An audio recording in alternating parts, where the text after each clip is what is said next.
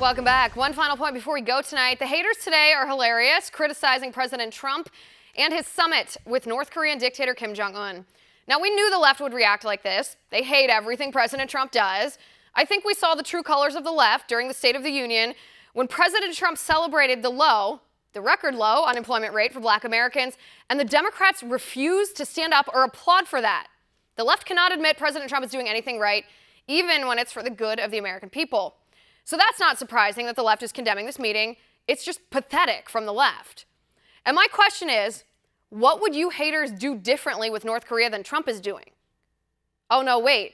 You already did differently and you failed. You had your chance to fix the North Korean problem under Obama and you failed. You had the chance to fix the North Korean threat under Bush and you failed then too. So what did President Trump do wrong? He didn't reduce sanctions. That's a good thing. He didn't send pallets of cash. That's a good thing. He didn't bow to the brutal tyrant. That's good. He said the U.S. will check to make sure, to verify that Kim Jong-un is actually getting rid of his nukes. I wish we could say that about Obama and the Iran deal.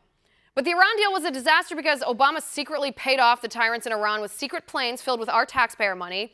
He didn't even check to see if Iran stopped their nuke program. And newsflash, they didn't. And he didn't get anything in return. Oh, and Iran kept saying they wanted to wipe Israel off the face of the earth and called the U.S. the Great Satan. Not to mention Obama did nothing when Iran violated the deal 4 times, and that it wasn't a violation of the terrible deal for Iran to keep developing ballistic missiles. And no, Trump's negotiation wasn't like Obama going to Cuba either.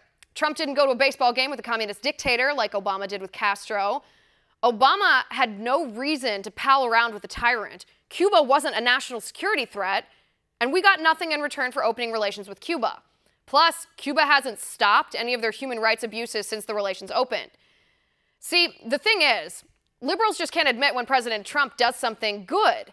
Liberals pretend to have expectations, unrealistic expectations, of this being the only summit, so they can act disappointed when Trump didn't achieve everything in one 45-minute meeting. But it's a good start.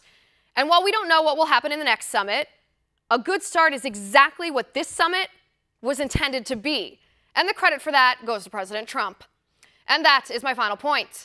You can reach me on Twitter at Liz_Wheeler. If you liked the show, please send me an email at oann.com/contact. In the meantime, catch us here tomorrow at 9 p.m. Eastern.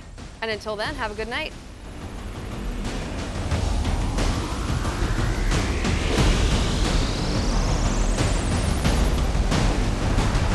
Want to see more videos like this? Click on the link below and subscribe to One America News on YouTube, and call your cable provider and kindly demand that One America News is added to your lineup.